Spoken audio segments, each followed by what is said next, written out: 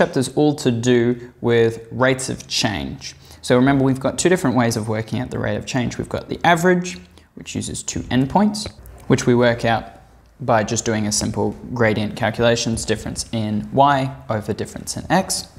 And we also have the instantaneous rate of change, which we can work out just by calculating the derivative at the point itself. So f dash of a. Alrighty, so let's have a look at comparing the two different answers we're going to get. So part A, determine the average rate of change of f for the interval 0 to 2. So first of all, we need to work out the values of f of 0 and f of 2.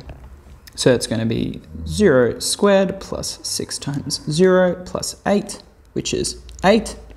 And f of 2 is going to be 2 to the 2 squared plus 6 times 2 plus 8,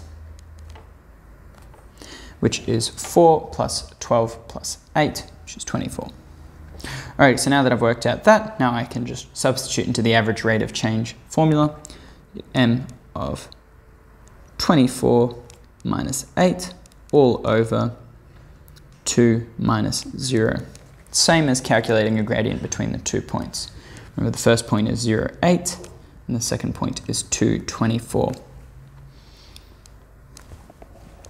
16 over 2, which is a gradient of 8. So this is the average rate of change between these 2 points is 8.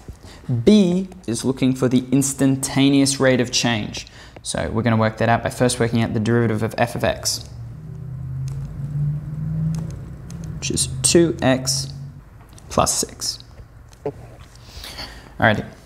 So to work out the gradient at x equals 2, we just substitute x equals 2 in. 4 plus 6 is 10. And so the instantaneous rate of change at x equals 2 is 10. And the average rate of change between 0 and 2 is 8. Alright, thanks for watching.